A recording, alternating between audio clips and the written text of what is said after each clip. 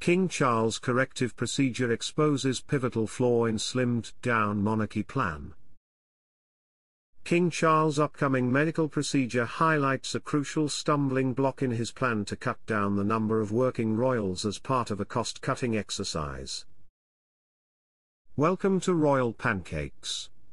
If you are new here, please don't forget to subscribe and click the notifications bell, so you don't miss any news about the British monarchy. King Charles's upcoming corrective procedure has exposed a key issue facing current working members of the royal family, an expert has warned. Buckingham Palace announced on Wednesday that the king would be treated for a benign prostate condition next week, hours after Kensington Palace confirmed Kate, the Princess of Wales, had undergone abdominal surgery. While His Majesty is expected to make a swift recovery, the Princess of Wales will remain in hospital for up to 14 days and is unlikely to return to official duties until Easter at the earliest. Royal commentator Richard Fitzwilliams noted the announcements highlighted a considerable concern about the future of the royal family, and cast doubts on Charles's plans to slim down the monarchy.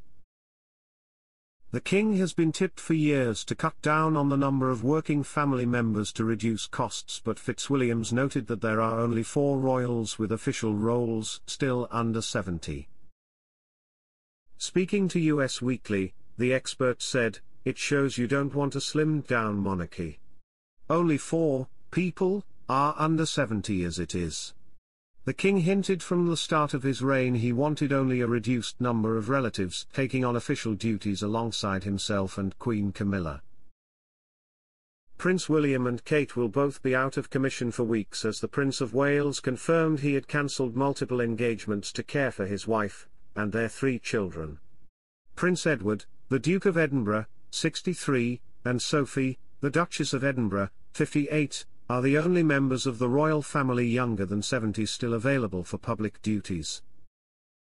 And while William could still step in to take over his father's duties while he recovers from his procedure, he could bow out and leave his fellow councillors of state to take the lead in the king's absence. Fitzwilliams added, "William is a councillor of state, who, in theory, could stand in for the monarch in the event of him being abroad or of incapacity. If necessary, councillors of state could step in for the monarch. There are several, including Prince Harry and Prince Andrew, who obviously would not be asked to."